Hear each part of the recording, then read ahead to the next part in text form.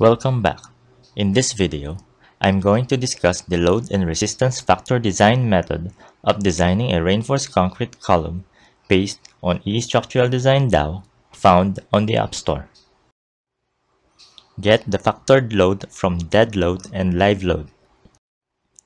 Enumerate input parameters required.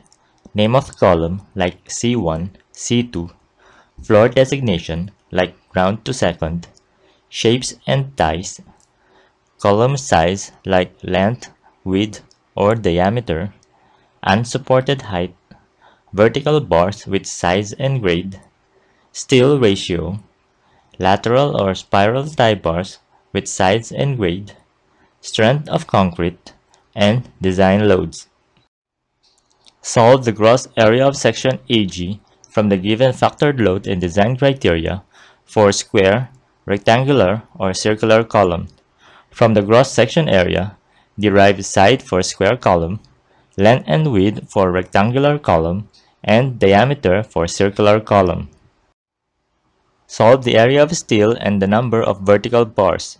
Follow the computation of lateral tie bars for square and rectangular column, and the computation of spiral tie bars for circular column. Design recommendation format for square column as follows: design criteria, column size, vertical bars, and lateral tie bars. Design recommendation format for rectangular column as follows: design criteria, column size, vertical bars, and lateral tie bars.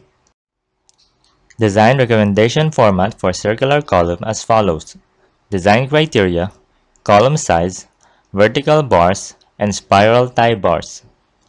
Thank you for watching.